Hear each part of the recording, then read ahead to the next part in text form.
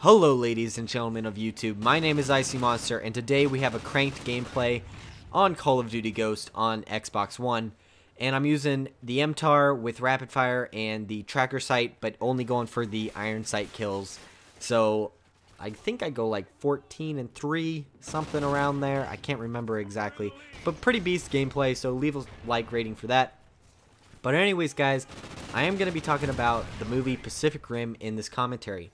So on Black Friday, I went ahead and picked up Pacific Rim on Blu-ray and DVD digital copy combo because it was $7, and I was like, well, I haven't seen this movie, and I would have paid $10 or $12, probably $15 to see it in 3D at my movie theater. So for $7, I can watch it at my house, 1080p, and use my surround sound system.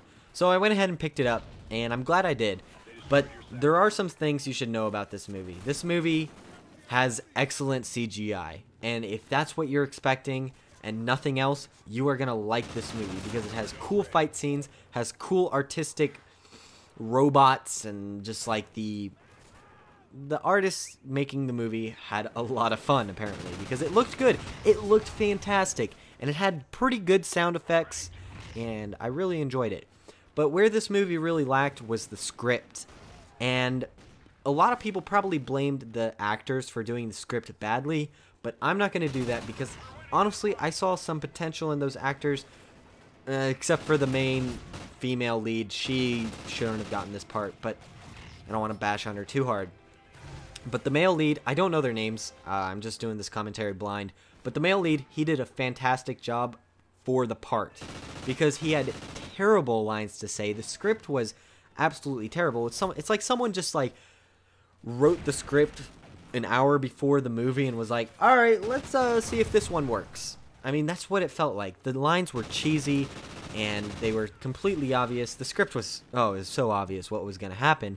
And I guess the main question of today's commentary is, for action movies that are supposed to just kind of be like, oh, fast driving, cool cars, or lots of fighting and stuff like that, CGI movies. I like to call them CGI movies. Does a bad script really make it unwatchable?